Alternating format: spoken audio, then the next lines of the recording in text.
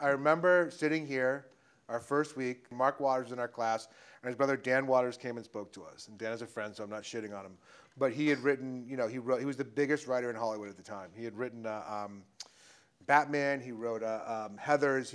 He was a huge screenwriter, and he was like, a writer has to like, I have an inspiration, and I write for like 6 straight days, and I don't sleep, and I get the script done, and that's what it takes to be a writer. And I was like, I need to sleep.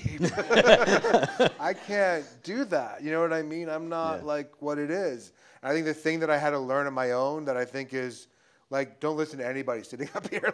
Like, you got to find your own way to do it. You got to find how you do it. How somebody else does it isn't the way that you're going to do it. I found out after a couple, you know, after time and the process, like, I need to start writing. I need a job. I start writing every day at like 7:30. I take a break at 11 like it's a job. I go to lunch at 1. I start at a certain time. I don't answer the phone.